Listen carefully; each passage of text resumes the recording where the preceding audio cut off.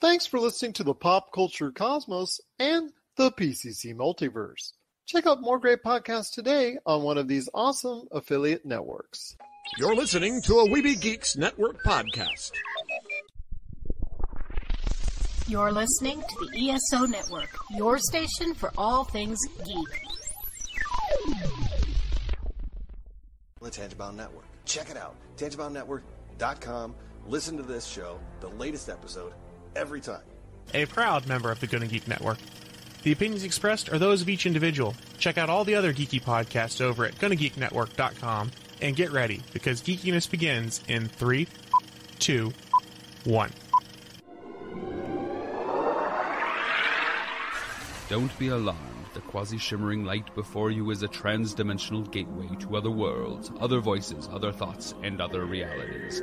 Up feels like down, and down feels like the number 7 on a Wednesday morning. Don't worry. That quivering, blood-boiling sensation under your eyebrows is all a part of the charm. Welcome to the PCC Multiverse.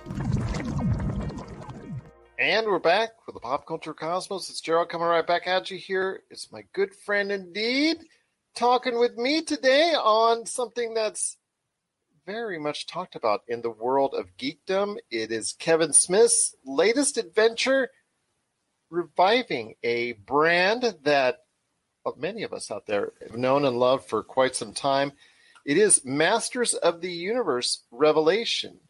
And for me, I've actually been calling it incorrectly now for weeks. I've been assuming it's just He-Man Revelations. And I realize now, when I booted it up on Netflix, because it's now available on Netflix, the first 5 episodes of season 1, that it's not about just He-Man after all.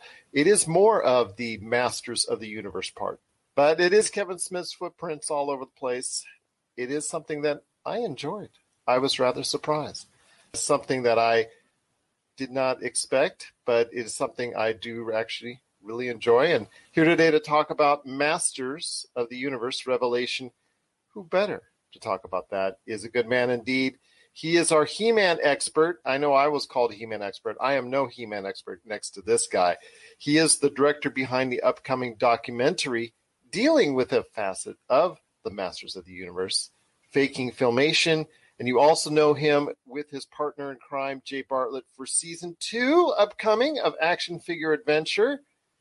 There you go. Branding. It's all about branding. It is my good friend indeed. You also got to catch all the stuff that he's doing and has done, all of his back films, his documentaries, and so much more. It is the award-winning director, Rob McCallum. And Rob, great to have you here, my friend. Kevin Smith. This was a passion project for him, and I'll tell you what, looks like for me it's paid off, although a lot of angry fans out there review bombing it as we speak, and I'm assuming that's because of the way that they don't like the direction that Kevin Smith took the Masters of the Universe. Well, I can't speak on behalf of all those passionate fans that just feel so compelled to clank away on their keyboard with such disapproval of something that is imbued, embiggened with imagination in fun. Embiggened. Yeah, to quote The Simpsons, the spirit embiggins us. Yes. It's a show that is all about fun and childhood and imagination. And, you know, if you can't enter on that level, then you've got many other problems. And I'm sure there are many a good therapist waiting to talk to you about all your problems with Saturday morning and afternoon cartoons. And if you just can't let go that something new is coming into the world that isn't exactly the way you want it, note for note, then I urge you to pick up the phone today, dial some help, and then get to the root of those problems and rediscover that magical thing that you once had as a child, known as fun. It's worth the effort. I implore you, look up what fun is and go down that path and try to rediscover it for yourself. Now, this series takes place in what would be kind of a continuation of both the original series and also the movie as well. Not the many other. It touches a little bit on the movie. I want to reframe that. Okay, I need to reframe that because part of the controversy that's out there with all the he trolls that are coming out of the woodwork right now is that it was touted as this continuation of the Filmation line, Everybody knew that it was going to have an anime look based on the early conversations as well. But it was supposed to pick up right where the Filmation line of cartoons ended, and was to carry the story forward for a definitive conclusion, and not just like, here's another episode week after week, like an actual arc across 10 episodes. And like you said, we've got episodes 1 through 5, part 1 of season 1, exclusively on Netflix right now. And that's not accurate. I understand the buzz and the potential advertising behind that and why it gets people excited. Not sure that was the best move, because all I can say is that what we got was rooted in most of or some of the canon that was established in the Filmation series. Not proper to say continuation, because there's a lot of things that changed that were established in Filmation and tweaked it going forward. But there's a lot of canon that they essentially took the principal concepts of, as well as the 2002 show, and merged them together for this new beast. Well, there's a lot of IP. When you type in He-Man, there's a lot of stops and starts for this IP. But I will say that it does it's truly start checkered. Episode 1, and we are going to go into spoilers here to just let everybody know out there. But it starts with episode 1, and I think why a lot of people may be misled is the original beginning, because it recreates that original episode beginning with, I'm Prince Adam, but then I turn into He-Man, and, I have the power. That whole start, that first episode, the way it starts off, would lead people to say, oh, this is going to be a continuation of that original series verbatim. But it goes off in completely bold and new directions. It modernizes it. It makes it more diverse. It makes it more acceptable to a general audience. And to me, I thought it was actually a very good series so far through the first 5 episodes. I know, heaven forbid we ever get anything new, because when we don't get something new, there's accusations of getting the same thing over and over again. Oh, you're just doing the same thing with a new coat of paint. Like, you can't please anybody. Just embrace any differences, because it doesn't change what you got, okay? I really like where they're going with this. I can't make up my full mind. I can only go based on what we have so far. I really hope they stick the landing, because they've cast the net wide. They've included a lot of problems and conflicts and what's going on with the world and how it's transformed of Eternia and what all the central conflicts are, and some evolutions within that and some character arcs. But now comes the definitive point. Episodes 6 through 10 are what's going to matter most. Can they tie it up? Can those arcs stick true? Yeah. And will it really finally do what has been promised? And the thing is, when you have an arc like that for 10 episodes, you've done so well with the first 5 episodes. Is 6 through 10 going to be a little bit too much filler? Could they have closed this out maybe a 6 to 8 episode arc? That to me is the thing I wanted to say. I think now it's on a point where it looks like you could go ahead and close it out within 2 or 3 episodes to have a nice, arc and whatnot. If 10 episodes, another 5 episodes of this, I'm not sure if he's going to be able to provide enough meat there for those rest of the 5 episodes. Because he's shown so much in those first 5 episodes. I think the team can totally do it, because what you have to basically look at the first 5 and the second 5 are as basically 2 standalone feature films. It's like 124 minutes or something like that for the first 5 episodes. Basically, Act 1 is episode 1, and then Act 2 is episodes 2, 3, and 4, and then Act 3 is that 5th episode. And now we're going to get basically a feature paired with it to conclude it. This arc was all about how Eternia has changed and how things have gone from 180. Tila being honored as Man-at-Arms and now leading the castle going forward, and she turns it and throws it away. But she comes to learn why people had a secret from her, and so does everybody else. Everything that they thought and held true was taken from them, and they all managed to come back 180 to where it was. So there's been a lot of arc and growth. Now we're going to see, I don't think Prince Adam is mortally wounded at the end. We truly have Prince Adam as the mortally wounded hero who's going to have to go up against the greatest version of his foe ever in Skelegod in order to, make Eternia in full balance again, whatever that means. But we've got, another 5 episodes to figure that out. And I think that's the most logical arc that we're going to see. It really grinds my gears, Gerald, when I hear people say, oh, it's not as good as the Filmation, or it's not as good as the 2002 series. It's a different beast. Both of those shows were episodic entries. We're like, let's go look at Buzz-Off. Let's go look at Stratos. Let's go, like, Mechanex's Lament was an episode in 2002 about how sad it must be for Mechanic just to have a long neck when everybody else has powers. Like, give me a break. 2002, I love the series. It's great. There's a lot of strong points in it, but it's not a serialized endeavor.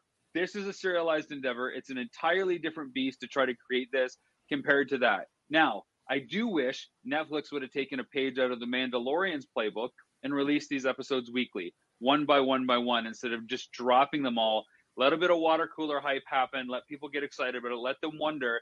Even just extend that hatred that the He Trolls want to, douse gasoline all over. But just let's talk about it week after week, which also shortens the time, it feels like, until we get the second half of season 1. So I think that's a common complaint about a lot of things that they do at Netflix, is that people will talk about what's on Netflix for a week and then they'll move on gone. Because and that's something that they don't want to change right now. I'm hoping that they will. Well, sometimes they do, though, right? Like, I'm in Canada, and Netflix has Canadian rights to a lot of shows that appear in the U.S. So we get episodes week after week, especially CW Fare, where we get new episodes every week, 2 days later after they premiere in America. So I think it's also a matter of taste, because, before the pandemic, people were loving the fact that they could binge watch and binge 5-10 episodes and whatnot. Now, like you said with The Mandalorian, I think that has changed the mindset on how people want to perceive and view streaming shows. It's a discussion we had about action figure adventure, and ultimately the broadcaster wanted to do a week-by-week rollout. And, it was the best thing for the show because people got to really get attached to it and talk about it week to week to week for 10 straight weeks. I think you get more value out of it than, hoarding somebody's attention over the course of a weekend, and then it's gone and forgotten about. It makes it that much harder to market the second half, in this case, of season 1, episodes 6 through 10, because people forgot about it so much long ago. They didn't spend a lot of time thinking about it. They may have spent a lot of time clacking their keyboards with hatred and putting it out there. And, oh my God, you wrecked my childhood. And how dare I watch somebody else in a show called Masters of the Universe that isn't He-Man? How dare you, not feature the most boring character in the ensemble cast, for 2 hours long. Oh my goodness, heaven forbid that there's an actual character arc and drama and human conditions instead of a magical guy who could just punch everything out of his way. Heaven forbid we get to see something where there's stakes involved. But that's what they did, and that was the right choice. But the thing is, though, with Netflix, like you said, people will lose interest by the time the second part of it comes out, because Netflix just throws so much at you with content time and time again that sometimes projects like these could get buried by the time the second part comes out.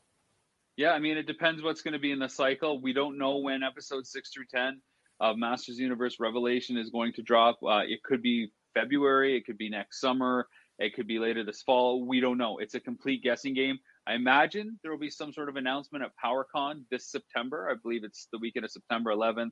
And I know there's a lot of the voice cast that are going to attend and be giving talks and panels and such like that. So they might even show a trailer for the second half. Who knows what's going to happen? But PowerCon would be the first event on the calendar to learn anything else about part 2 of season 1. And I really look forward to what's going to happen in the next episodes, because I think they did a good job. I think it's a very safe storyline. The whole let's go to the underworld and then come back and, essentially go to Mount Olympus, so to speak. Heaven, or what, that they called it. Yeah, heaven and hell. Even the analogy that they made between heaven and hell, I didn't like them using such colloquial, like, Earth terms. Yeah. We're on Eternia. Do we know heaven and hell? Not really. Again, I can get beyond all that stuff. I can get beyond the fact that Skeletor knows to say, by the power of Grayskull, I have the power, when he shouldn't know that phrase at all, except for seeing Adam in that very one moment at the end say it. How does he know? Again, I don't care. It's fun. The idea of Skeletor saying those lines is cool enough for me to just buy on board, because you know what? I'm not afraid to have fun. I know how to enjoy something without overthinking it. Just because you have a keyboard and an opinion, it's okay. Just dial it back and maybe you'll learn to find something. Or if you want to hate it, totally cool. But I dare you to find 3 to 10 things that you actually really like about it. And what happens when you focus on those things? My goodness, you might actually convince yourself that it is worth watching. I think it's worth watching. I enjoyed it. It exceeded my expectations. Even though I watched the show and the series, the original series of it back in the day, I don't have the highest opinion of the show. I've teased you on the show several times in regards to the animation, the corny plot lines, the PSAs at the end. The only thing for me was Skeletor. That really was the part that I enjoyed. And I had to come to grips with Alan Oppenheimer not enrolled, but when you have the world's greatest voice actor, Mark Hamill, doing the voice of Skeletor in this series, I'm okay with it. Although, I still miss Alan Oppenheimer's voice there instead of Mossman. I mean, to me, he's Skeletor, man. He's Skeletor. He's Skeletor. I mean, it's very clear that it's Mark Hamill as Skeletor.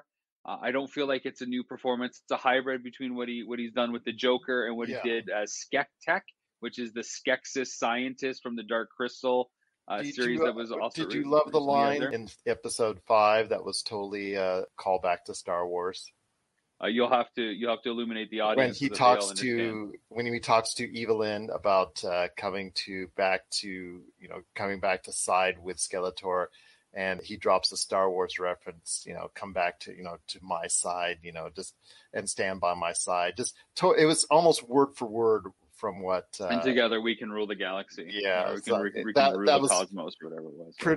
Pretty much. So yeah, there was no irony there. So it was, again, you got to take it for what it's worth, but I think it's a step forward. It's progressive. It's diverse. It my entry audience. point. So anything that DC has done in the direct to video, superhero stuff, then that's all I want. Like, you're not going to come up with a story that's going to revolutionize storytelling or cinema or animation. Like, so where are the expectations of these people? Again, Jay and I talked about it last night on our YouTube reaction, where we go over for about an hour talking about all these different points and elements of the show. Like, what are you looking for? Like, really, what are you hoping to find? He-Man is the most boringest character in the world. He suffers from the same problem as Superman, largely, in that, how does he arc? How is he challenged? What does he have to do to actually evolve and become a character that isn't just show up, punch, be compassionate, and help out other people? He's a tough character. Everybody else has something to lose. Even Adam has something to lose, which is why I've always said Prince Adam is my favorite character. And this series has done Prince Adam justice. He makes the ultimate sacrifices. You feel the burden of the secret he has to carry by him talking about that burden with the people that didn't know, specifically Teela. There's just a lot of great human emotion in this, which is really great for something that's so focused on magic and technology in a Lord of the Rings, Star Wars-like environment. Thanks for checking out the PCC, the Pop Culture Cosmos. We'll be back in one moment. Big on America. Hey guys, this is Jason Dutch with Dig on America Podcast, and I'm here with Big Hops. And I'm also here with Mikey Famine. Dig on America here, we explore how American history, policies, and sometimes even our pop culture created the social and political issues facing Americans today. You can check out our website, digonamerica.com. We're on every single audio podcast app there is out there, Pandora, Spotify, etc. Subscribe on YouTube. You can check us out on Twitch, twitch.tv/DOA podcast. Hopefully you'll listen to the show, guys. Dig on America. It's more than just him saying, I have the power, than suddenly getting a spray tan. It's something much more powerful than that. Yes. And having Teela being at the head of it, I thought was a very interesting and very bold and very creative turn. And I personally enjoyed that aspect of it. But it's not really, because if you look at the 130 episodes of Filmation, she has like 4 or 5 episodes that are just about her. Yeah. And doing, like, literally Teela's quest is an episode where she goes off and she leads the charge. She's captain of the Royal Guard, and now in this she's, the man-at-arms, which I thought was an interesting choice. They could have called her the woman-at-arms at the very least. But to have her carry the arc for 3 of the 5 episodes really didn't bother me, because she's such an essential character anyways. And if it bothers you, then you probably haven't watched the 130 episodes that Filmation put out, or the 39 episodes that Mike Young Productions put out in 2002, because she is a staple character. It'd be no different than watching Han Solo, take the lead in the baton, like he did kind of in episode 7, where you see him in the forefront with Rey. Feels very similar to me. with the way that can change. Star Wars worked without Mark Hamill having to be in every scene. That's because they're strong supporting characters. It's no different with Masters. It's no different with Masters. I thought, again, it was a very enjoyable experience. It's something that I was pleasantly surprised at. It wasn't just a rehash of what we saw back in the day, and I think that's for the better for the series. But again, it comes down to, like you said, a lot of negative adversity from those who have quite a fondness for that original series. But I when don't I understand that, because nothing changes that original series. It's still there. It's just like Star Wars fans. You still have your Old Testament original trilogy, and that's for you. Nobody's going to touch that. You don't have to like or even watch the other stuff. Don't. It's okay. We'd prefer you didn't. But if you want to check out something new and dare to expand what you like in your mind, then that's great. You don't have to take all or nothing either. You can like certain aspects. That's why I said to anybody that doesn't like it, just name me 3 to 10 things that you do like to show me that you're actually putting critical thought into this, that you're actually trying to put an effort forth instead of just pouring gasoline and hatred, because you know what? The world has enough of that. And frankly, if you're going to contribute to that, I don't care if you like it or not. I really don't have any respect for your opinion unless you're willing to try to see the other side of the coin as well. And the thing is, you got to understand, right after it shows that it's a Netflix production, that it's in conjunction with Mattel. And if Mattel wants to go ahead and reinvigorate this series, which obviously they have a great interest in, and if it does catch on, they want to catch on with a younger audience. Absolutely. I mean, it's great that they put out stuff there if they do it at Christmas time and all that, and all the old He-Man collectors, they get their share of the stuff. But it's not about the individuals that originally watched that show in the day. It's about garnering a new audience, about bringing in young people for today. And what do you want to show people for today? We want to show a more diverse, acceptable, more promising, more positive outlook on things. And I think this show does it. I mean, ultimately, the branding and the original fans are aging out. Every 20 years we get Masters of the Universe. Had it in the 80s, had it turn of the century, and now we have it now. If this doesn't work, there's a good bet we won't get any more for another 20 years.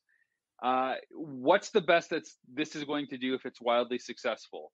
On Netflix, maybe 5 seasons at 10 episodes each. So maybe we'll get 50 episodes total. We got to attract, a younger audience in order to carry the torch of He-Man, which is why they have 2 series coming out. Of course, they have Revelation, which was always dubbed as something for the fans, and then they have a CG cartoon coming out that's dubbed for kids. And I think that's a cool approach to not, really divide fans. Was like, look, this is for you, and this is for everybody new. The people that we actually really want to care about it, but maybe they'll like this as well because they're related. It's all about finding that new audience to take the torch. Transformers has done it well over the years. It's always been popular. Transformers is an evergreen brand, and so has TMNT. TMNT always finds a way to reinvent itself because the themes of both having to transform and change in order to save the day and change who you are, actually physically in the case of Transformers, plus emotionally, and Turtles, that core concept of family sticking together no matter what the odds are, they're just really popular themes. Masters of the Universe has always been the theme about empowerment. Do you have the power to do this? How far can you go? And who are the other people as your supporting cast that want to share that power and that belief in you? And I'm hoping that, this gets the moms and dads excited that grew up with it, and that we can bring the kids along too, with either the new show or this current one. And that's something that people have to get used to seeing. I mean, they should be understanding that all these older IPs from back in the day, when they get brought back, when they get revisited, they're going to change. They're going to evolve with the times. Yeah. And we saw that when we made Power of Grayskull, the documentary we did on He-Man as well, which ended as Super 7 put out the 3 Terrors, which was very much a Filmation homage that had Alan Oppenheimer doing the voice of Skeletor. People were like, it's not quite as good as it was in the 80s. It's like, well, he's 40 years older. His vocal performance is going to change. The man is allowed to age. I love that Geico commercial he did. Absolutely love the Geico commercial. Yeah, there was a Honda commercial too. I don't know if it was his voice or not, but He-Man and Skeletor. Like, you've been sending me Easter eggs for the last 4 to 5 years. Like, look, here's that Dirty Dancing parody. Here's this little spot. It's like, oh, it looks like it's in the background because you've always been a doubter of my passion for Masters of the Universe. And here we are. The chickens have come home to roost, Gerald. I told you from the beginning when I did Power of Grayskull. I told you when I was setting up Faking Filmation that it's out there. And now we have Masters of the Universe Revelation episodes 1 through 5 on Netflix. A action-packed, anime-driven, but very story-centric new version of what everybody loves about Masters. And the thing that works for me the most about what they've done is they haven't grounded it in Filmation. They haven't grounded it in 2002. The real grounding for so much of this, in my opinion, are the toys. You see so many of your playtime friends in plastic that you had as a kid. You see all the vehicles, all the play sets. Snake Mountain looks exactly like the play set, which we've never seen in a show before, with the weird Muppet monster head and the wolf gate that was called out. That was only in the toy. No show has ever done that. You see the Bashasaur, you see the Land Shark, you see the Rotons, and they're all the toy versions of these things, which we hadn't seen before. So they're taking the toys as that storytelling Bible, and that's what is pushing stuff forward. And I think it's a great way to ground stuff. And of course, being Mattel and Mattel Television, why not, kind of use that in those assets in that library to help populate your world? I just think some really great decisions, so many more good decisions than poor ones, or better executed ideas than poorly executed ones. Yeah, I mean, and there's some interesting arcs for these characters. As of now, certain individuals are out as far as death is concerned in regards to some certain deaths. Personally, I enjoyed Orko dying and finally actually being somewhat competent, because I got tired back in the day of his act. I get it. You're a terrible magician. I get it. You're a terrible magician. And to see him finally get a comeuppance and proving that he can save the day at a certain point was great. And to see his character off for now. Now we think that, who knows what the other next Who 5 knows? episodes. Anything's possible. Nobody stays dead forever in comics, right? Isn't that the rule? That's true. A lot of people I've talked to said, wow, I wasn't really a big fan of Orko, but this version of Orko had people sympathizing with him. And then when he was able to summon the personal self-confidence and strength and literally stand up to the face of fear, people were like chanting for him and like felt like a loss happened when he was gone. Yeah, so I thought more redeeming for them to be able to pull these reversals off and take some of the characters that maybe weren't as loved and as treasured as they had been and really make favorites out of them, really cool. Absolutely. I've always been a partial to Man at Arms myself, and to see him presented throughout the story arc, because he's in, I think, 1, 4, and 5, if I'm not mistaken. Because of the certain actions that are taken, he gets exiled because of what was perceived by the king. I really, truly enjoyed his arc and how well he was represented in this, because I thought he was represented much better here than in the original series as well. Well, again, we're not dealing with a 22-minute story and then next week it's almost like it didn't happen. This is serialized, so characters can breathe and grow. You have cause and effect, and you have consequences for the actions of these characters that we get to see paid off. So I'm hoping that anything that happens to any of these characters, people feel more about them because they can get attached to them longer. Yeah. And I think people will really yearn for that He-Man to come back after the sacrifices that Adam has made. I'm just excited for the toys, to be honest. Yeah. I haven't been sold up to this point. I really wanted to see if the show would hook me, and I think it did a good job. I'm not a huge fan of Wave 1 that's out there right now, and they gave Skelegod away. And even knowing that Skelegod was an action figure that looks really awesome, it was something that I forgot about when I watched this. I've seen episodes 1 through 5 twice now, and I just watched it all the way through. So I couldn't tell you where episode 1, 2, and they all end and begin. It's one feature in my mind, and that's just how it is. Well, that's how I watched it as well. Just boom, boom, boom, boom, boom, cool. Back to back. I think that's probably the best way for a lot of fans to see it. I mean, I know a lot of people were dumping on it right after episode 1, and they just couldn't really handle it. And I'm like, you got to give it a chance. You got to give it a chance. Get into the story then. I wasn't in love with the animation style. I mean, I think it's okay. Probably my only con would come with the animation. The blend of 2D and 3D didn't always work for me. I thought even in 2002 they had a similar approach, but they nailed it better than I saw in this. I felt when I saw those CG vehicles or landscapes, it pulled me out more than I would have liked. But as a filmmaker, maybe that's just something that I pay attention to more than well, other people. For someone me who's been watching a lot of animation lately, especially with Space Jam that just happened around the corner, I'm trying to get a little bit more picky about the animation I like and I don't like. And it's coming off of Space Jam, where for me, one of the few positives was the incredible animation and the way it took it to another level. I think that watching this, I understand they don't have the same budget, mind you, but still seeing the type of modern technology from similar projects, I really would have liked something a little bit better, animation wise. Yeah, I can see that. But I've said from the beginning, whether it's the style, the look, the aesthetic, it's always going to come down to story for me. Yeah. So it has to be about the story. Prince Adam's always been my favorite character, as I said. I want to see people really take that character on with gravitas because he has the weight of the world on his shoulders. And they finally really painted a picture of that where you see the weight and you feel the weight of what he has to deal with more than once, which is great. And that's for me something that's going to keep me watching, because I'm pretty much going to tell you right now, I expected going in to either just poo-poo after the first episode or after the 5 episodes, I was just going to check on out. I'm bought in to something that I really didn't think I was going to be bought into, and that's credit to Kevin Smith. I've not been a super fan of his. I know he's the altogether god of geek, as he's been called over the years, and I've been more respect for his love of geek than actually liked a ton of his projects.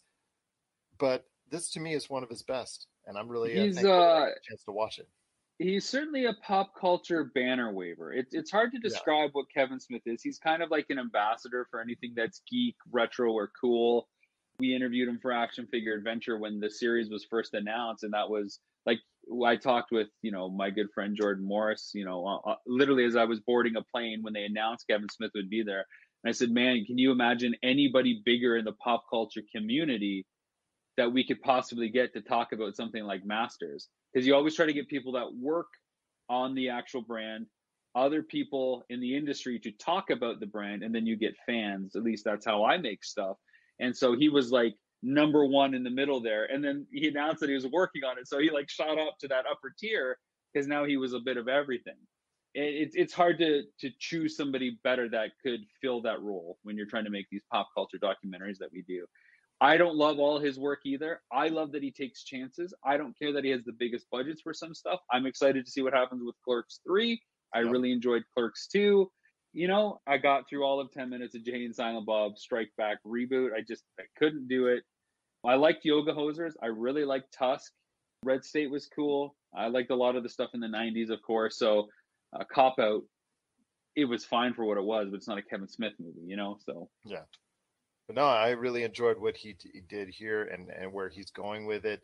And you could see his fingerprints all over the production, even though, like you said, he wrote episode 1 and he's the showrunner on it, and he's the big name behind it. And, he got a lot of his friends involved. And that to me is also another big thing, is because of the big all-star cast. We don't have to go on the list of names, but when you look at the roster of friends that he got into it, some of it is his regulars, but some of it is just a list that goes on. And that to me it helps make it work. I thought the vocal performances were awesome across the board. I thought Lena Headey was the all-star as Evelyn. Every scene she was in, I completely bought into her as Evelyn. Nothing felt off. Nothing felt funny. It all struck the right chord when it came to her. I thought Orko was fine. I didn't love Stephen Root's Cringer. It just felt too human to me. It didn't feel like it was enough of a creature. Again, Alan Oppenheimer does Cringer in the original series. It's like, oh, maybe you can give me some fish over here. And I like that there's just a little bit of personality over it than just a straight up, oh, didn't you remember? You're the one that named me Cringer. Like, it doesn't do it for me. It doesn't sound like a giant hulking cat. Merman with Kevin Conroy, who of course, was the voice of Bruce Wayne and Batman the Animated Series. Again, I was expecting Merman to have that, the gargling, water rasping through his gills. So when he came out, it was like, oh yes, blah, blah, blah. It's like very like deep and baritone. Like, again, I like the differences. It's such a departure that it's like, I don't know how to feel about it because my expectations were, this is Merman or this is this. So again, just really interesting. And to have Alan Oppenheimer as part of the series as Mossman, but still, gosh.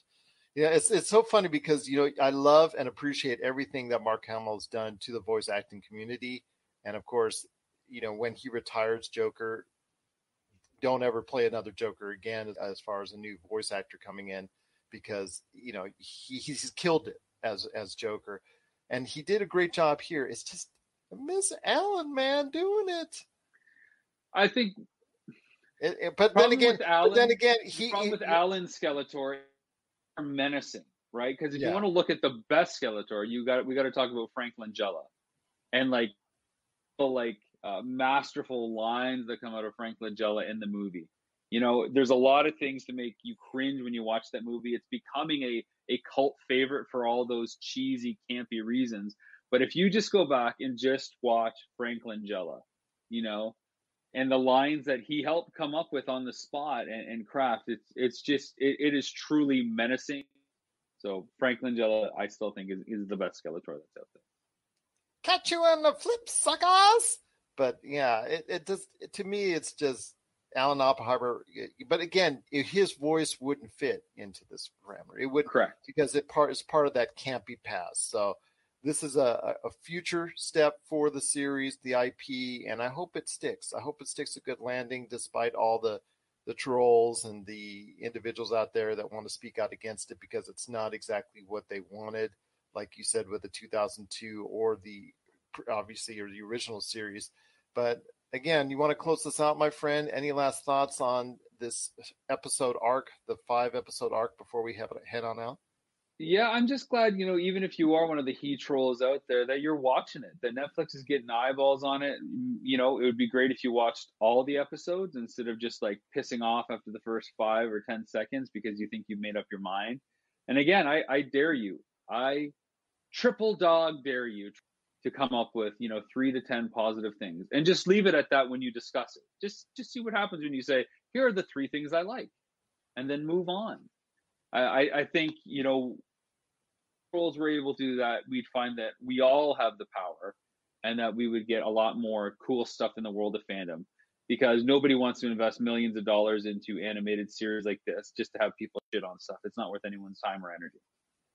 Exactly. But before we head on out, you've got your own He-Man related project in the works, plus another show, a season for your popular show that's available on Jinx TV. Is that correct? I've got lots in the works, Gerald. You know how that works. Yes, I got lots in the works. I'm excited that Action Figure Adventure Season 1 is now available on Amazon Prime in the U.S. I'm excited that we're in development and pre-production on Faking Filmation, which is on the evolution of cartoon history, and of course, one man's quest to release his unofficial He-Man Faking Filmation style. Mr. James Etalk is trying to get the return of Faker out there, and that whole film will chronicle his journey, as well as, like I said, looking at the evolution of cartoons. And yes, we just did get the big news that Action Figure Adventure will have a second season, as well as the Jay and Rob Toy Show will have a second season as well. So season 2 green for Jay and myself, plus everything else that's happening. So season 2 of the Jay and Rob Toy Show will broadcast in November, and sometime in 2022, Action Figure Adventure season 2 will come out. Absolutely. Watch out, toy stores. Here he comes once again. But it is my good friend, the award-winning director that he is, Mr. Rob McCallum. Please follow Rob McCallum today, wherever you can on social media, because it's always a great adventure. I always love to hear his thoughts. He is the man behind so many great projects, and I hope you go ahead and support him today. And Rob, last but not least, again, I wish you all the best, continued success. Please terrorize Jay continuously for me. And I will tell you, yes. So, but all my best to him. He's become a YouTube star in his own right, so I'm very happy for his success. But Rob, it's always great to have you here, my friend, and thank you so much for being part of the thing you helped create, the thing you have helped create with your fabulous voice and creativity, the Pop Culture Cosmos. You're listening to the Pop Culture Cosmos. And we're back. It's Gerald Glasser right here at the Pop Culture Cosmos. You heard award-winning director Rob McCallum and his thoughts on the recent series, the 5 episodes of the 10 that's expected to come out. Kevin Smith being the showrunner of the return of the Masters of the Universe and Masters of the Universe Revelation, per se. But here today to talk about on the other end of the spectrum, and a guy who I guess leads this vocal minority in regards to his dissension towards the Masters of the Universe Revelation. Still a good man indeed. You've seen and heard him as his Burger King crown, I guess Jerry Lawler impersonation there, keeps on falling down. You've seen him on Hunting Queen several times. It is a good man indeed. Please be gentle with him. Please be patient with him. I know he has a lot of ideals. Again, it is part of that dissension that is very unhappy with what's going on with Masters of the Universe Revelation. It is knowing and fine and King Wrong Door. I don't know in regards to that, what you mean by that, but still, in regards to it, you've been so happy with what you saw in Masters of the Universe Revelation that you changed your entire social media profile to the old Dungeons and Dragons cartoon series, which, don't get me wrong, stunk, but we won't go there. I could stand it. I actually watched a couple of episodes. In fact, I actually watched that finished episode that they did that somebody finally went back and posted on YouTube, and how they finished that series. I couldn't stand it, but okay. I say, well, I'm not exactly and I've told this before, I'm not exactly the hugest fan of He-Man and the Masters of the Universe, the original series. I've watched a lot of the episodes back in the day because I just was an afternoon cartoon kid, but I understand that its cheesiness and its raw sense of, I guess, cult classiness, I guess, really endeared to a group of individuals out there. And I laid waste to the animation styles. I laid waste to the fact that Funimation tried to save every dollar that he could. I laid to waste that He-Man was a generic character, much in the same ways that Ron McCallum did. But it seemingly, I was still very skeptical going in to see Kevin Smith's envision of what the Masters of the Universe would be like. But I will say that I was quite surprised. I thought it was very good, and I thought it was modernizing it for a today audience, which I know is very much not appreciated by you and some others out there. But my friend, before we go ahead and let you start and let you spew all the negativity, you got to realize that these remakes, they're not meant for you. If you catch on and you buy the toys and you go ahead and get the collectibles, that's great. But it's not meant for you and I. It's meant for a new audience, a new generation, and a new world of what we're seeing in 2021 or any of these other revisions that are made out there. So you got to be understandable in the fact that this is what 2021 is all about. Yeah, but here's the thing, though. I actually had the 3 Ts in the 80s. Thundercats, Transformers, and the Real Ghostbusters. Okay, the Real Ghostbusters, I will give you excellent story making. Yes, I was crushed when they had to make that more kiddified, and they put it back on Saturday morning cartoons and not on the weekday afternoons. I mean, I think the best episodes were in syndication on the weekdays.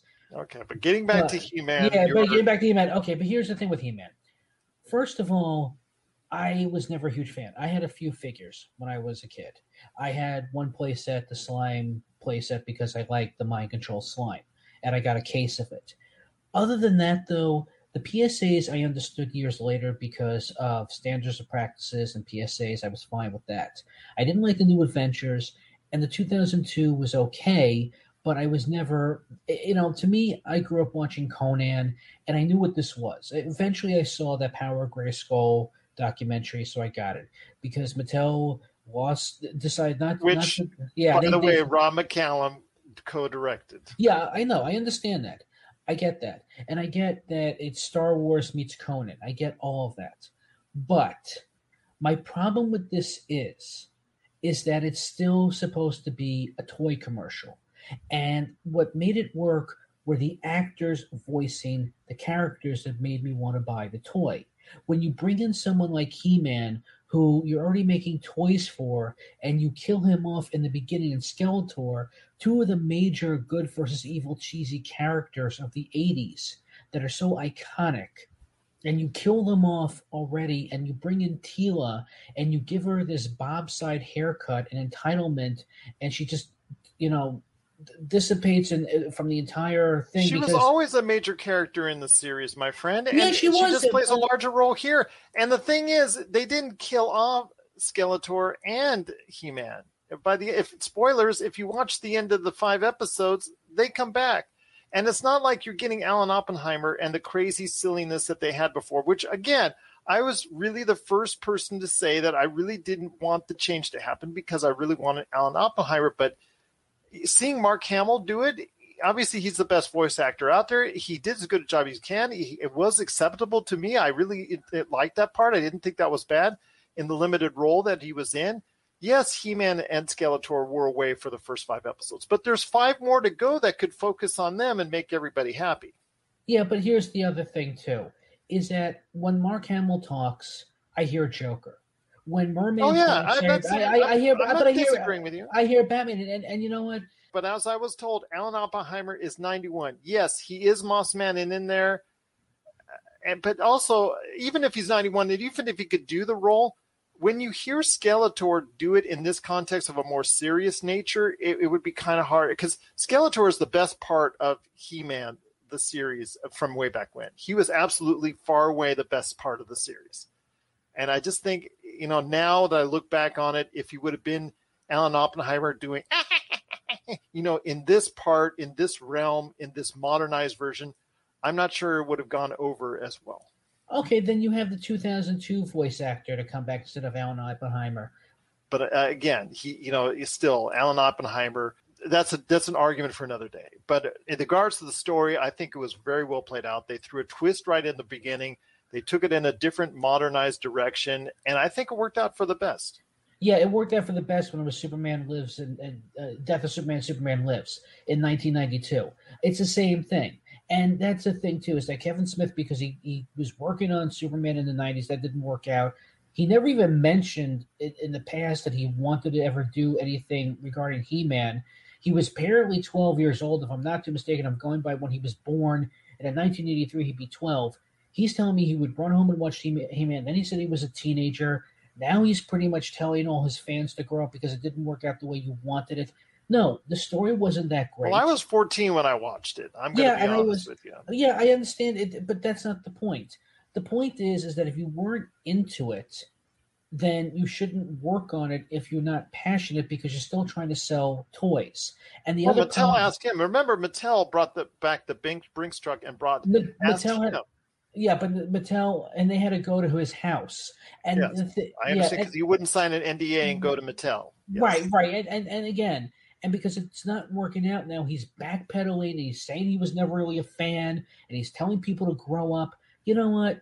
I am a grown-up. And once we're done with this, I have nothing better to do than to complain about a show that didn't work out 40 years ago that is not working out now because it's for a different generation. But there's a lot of men and women and kids that are not getting into this series, that they're not. I don't know about the kids part. The kids part. I mean, it's all the adults. It's all the people who wanted to see continuation direct from the 1980 series. Let's get down to it. Those are the individuals that are review bombing it. The critical praise has been there. I mean, a lot of positive critics. I mean, it's doing great on Metacritic. I mean, it's really solid numbers across the board there. This is a revival that's not garnered for you and me. It's not meant for you and I. But I know. Listen. Even with the new Transformers, I know it's not for me.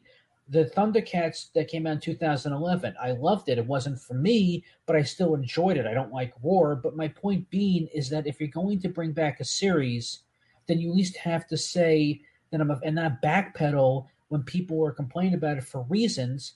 And even women are complaining about, well, I wanted He-Man. Where is He-Man? And again, there's still 5 episodes to go. Right, but that's you're doing 5 episodes now and 5 episodes 6 months from now. You really need to do, if you didn't want to binge it and not do it 5 in a row and do it weekly and do 13 weeks of one episode a week. Right, I understand that. But you know what? You binge it, you don't binge it. There's nothing other than this cliffhanger that, in all honesty, I'm glad I did binge it. I would not. This was something I would not. I was pleasantly surprised by it. I enjoyed it, but I'm not sure if I'm going to hold my watching it week in, week out. I'm glad I binged it. For me, this was something I was probably more enjoyable. I disagree with Rob on that sense because I know he would have loved it more in an episodic weekly fashion. For me, I think it would probably be better if I binged this because maybe it would have captured and held my attention for week in, week out. It would have been something, okay, it's pretty good, but I'm not sure if I'm going to be able to get back to it because I've got other stuff on the plate. I thought it was pretty good overall. I was pleasantly surprised. I was all willing and had the mindset to trash this, and I came out of it on the other end saying, you know what? I thought this was pretty darn good. And to me, I have to say, you build it up and you do something else that has nothing to do with. Well, I can't excuse his rhetoric. His rhetoric beforehand saying it was going to be something He-Man fans would love, et cetera, et cetera. If he said or indicated stuff like that it was going to be from that end of the spectrum, I can't hold for what he's saying. I just have to go off by what I saw.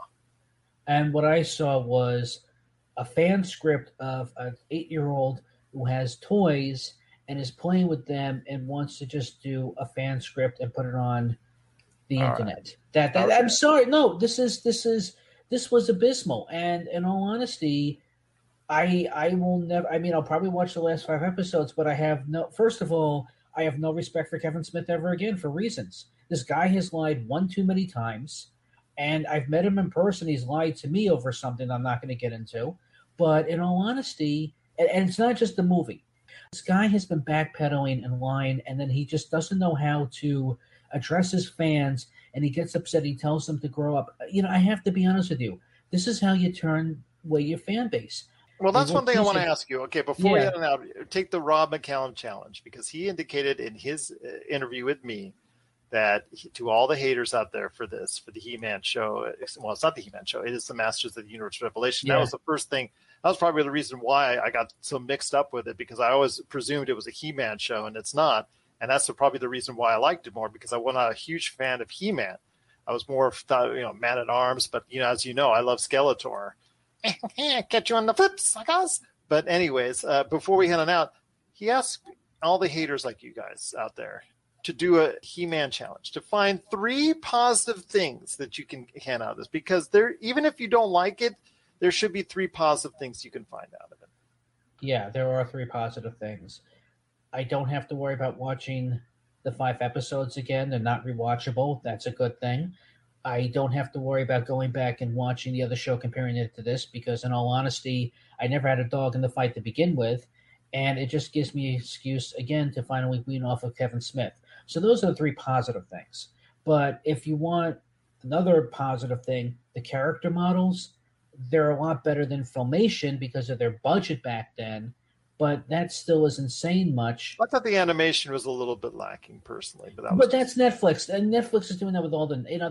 That's besides the point. To have a He-Man anime is nothing terrible. Yeah, well, they have a whole bunch of animation, right? Stuff, well, so they're spreading out the cash. I get that. Yeah. I mean that, but no, those are my 3 positives. Sorry. All right. Well, there you go. There you have it. The other side of the spectrum with our good friend Noe and Fine. I still have much love for you. You're just so great. My pop culture friend, you've done so many great things here. So no ill will between us in regards to it, even though we have totally opposite sides of the coin when it concerns Masters of the Universe. Again, I was pleasantly surprised, and I give it a thumbs up. I know Rob McCallum does as well, but there is quite a contingent of individuals out there like Noe and Fine that feels kind of betrayed. And, if you were led to believe that, then I'm sorry. And you are, in a sense, right if that's the case, because it did lead the series into a different direction. But again, for me, it led into a direction that's more modernized, more of 2021, more of the future. And when you're talking about Mattel brought this to the feet of Kevin Smith, saying, we really want you to do it because we want to go ahead and evolve He-Man and the Masters of the Universe for the future. And for now, I think it's done just that. But we'll wait and see. We're going to see how this ends out later this year with the last 5 episodes whenever Netflix decides to release them. Hopefully we can revisit this conversation again, because you said you would watch the final 5. You said you would watch the final 5, and we'll go from there. Even if it's all He-Man, but we'll talk about that, when the time comes. But I hope you get a chance to talk with me again when we talk Masters of the Universe Revelation. But if you guys have thoughts out there, one way or the other, on this fight, we'd love to hear your thoughts. And it has been a big fight indeed. PopCultureCosmos@yahoo.com. Noah, whether you're high on something or low on something, we're always glad to have you here.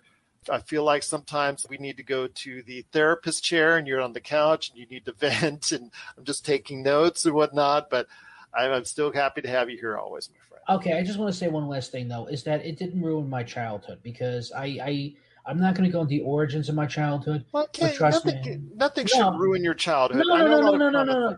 comments like that. Let me just say this, that having a bad toy movie in the 21st century is not going to wreck my childhood with Transformers and what they did with Thundercats Roar and what they did with Teen Titans Go and what they did with this He-Man. No, my childhood is not ruined. I'm glad that I took out my toys and played with them, and I probably still would, because that's what they're meant for, not collecting.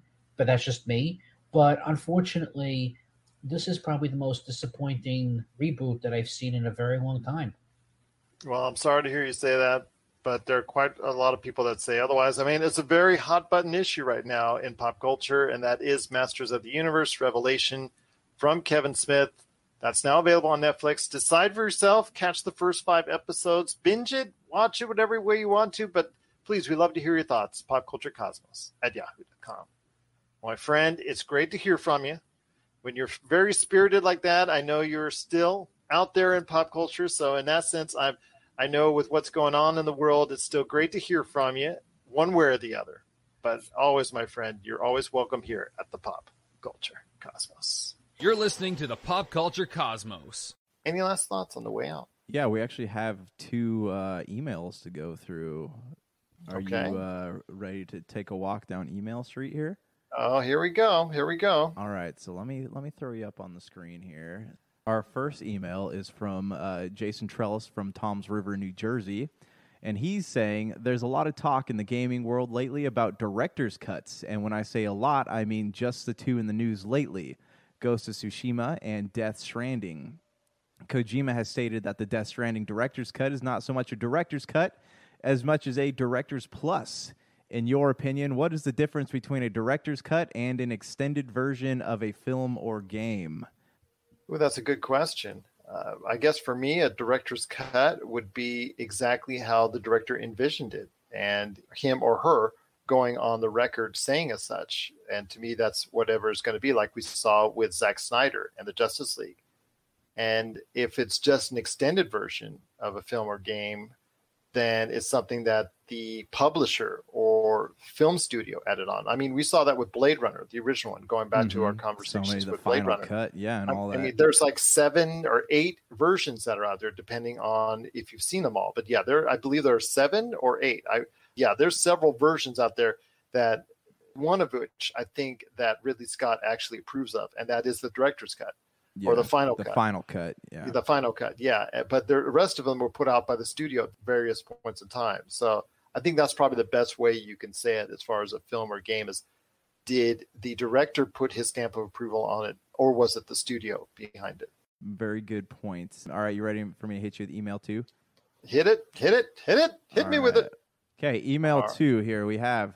From Elizabeth Langley in Vancouver, Washington. I haven't had a chance to watch M. Night Shyamalan's Old yet, but I keep reading reviews that talk about the twist falling flat because he over-explains things. You see this a lot in modern filmmaking where the characters either constantly over-explain or they keep repeating themselves so the audience doesn't get lost. Do you think twists in films are lost on the modern audience? Have we all become too dumb to pick things up for ourselves? Well, I think the twists have been overdone in movies. I think there was a period of time early in the century, in fact, leading up to this past decade as well, where movies had to have a twist, or they felt they had to have a twist. Yeah. And M. Night Shyamalan, the funny thing, as I mentioned before on this show, was that Old is the first movie he's done in 20 years that did not have a twist, or did not have a real shocking twist per se. To me, from what it sounds like on the ending, that it does not look like it's a spoiler, but it's looked like something that you could have figured out all along as far as how that transpired. So, yeah, I think that right now twists in films are lost on the modern audience. You don't have to have a twist to have a great movie. I mean, Black Widow was an okay movie by my standards, but there was a twist in it, and I just didn't feel that it was okay twist. I was cool with it. I know a lot of people out there are not cool with it, but I thought it was okay for what it was. But it really didn't impress me one way or another. And I think that's something that I think maybe that's partly my fault as a viewer, because I'm now become so insensitive to these twists that I feel like I'm going to have to watch a twist in each and every time I watch a movie.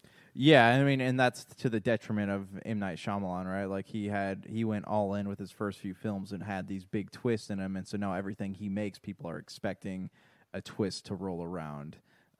As for like the audience part, do you think that the modern audience is not smart enough to like pick up on things? Do you think that if you were to not hold a hand through a movie, that the ending would still be, they'd get what they need out of the ending? I think you need to hold the hand of the audience to a certain extent. I just don't think you need to do it as much as some filmmakers feel like they have to. Yeah. If that makes sense. Yeah. I still think you do to a certain extent, because people still do get lost on certain movies. There have been movies that have come out where I just don't get this film. Why was this film made? I just don't get the storyline. I just don't get this plot. So I think you do have to hold the viewer's hand a little bit, but not to the extent I think that some studios and filmmakers think you do. Yeah. All right. Well, that's all we got for emails. Well, thank you so much for sending in those emails. We truly appreciate it. And remember, social media, Pop Culture Cosmos, wherever we're at, Instagram, Twitter, TikTok, or popculturecosmos@yahoo.com. Welcome to Dr. Geek's Laboratory. Hello everyone, Dr. Geek here with a shout out to all the scientists who worked tirelessly to bring a COVID-19 vaccine into reality. Let's face it, creating something of this magnitude is a miracle worthy of Dr. McCoy himself. And now, Dr. Geek needs you to do your part. Remember, each shot is one small step back to normal, one giant leap to putting the pandemic behind us. We can do this. For more information, visit vaccines.gov to find your nearest provider. For the past 12 seasons, Mike and Mike have been bringing you a weekly look at all things geek, with reviews, discussions, interviews, and topicals from across the geekosphere. Now, with geek life slowly returning to normal in 2021, join the Earth Station 1 crew as we look at the return of the summer movie season, preview the fall TV lineup, look at all the big conventions now happening, along with other geek topics. You can listen to Earth Station 1 wherever fine podcasts are found, and as always, Earth Station 1 is a founding member of the ESO Network. You're listening to a Weeby Geeks Network podcast. This has been a broadcast of the ESO Network. Be part of the crew and help support our shows by donating to our ESO Patreon or by shopping at the TeePublic store, which can all be found at www.esonetwork.com. The ESO Network, your station for all things geek.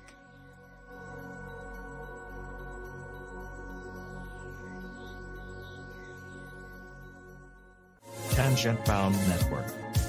Let your voice be heard. TangentBoundNetwork.com. Thanks so much for downloading the Pop Culture Cosmos, and stay tuned as more great podcasts are on the way. Thanks again for listening to us here at the Pop Culture Cosmos.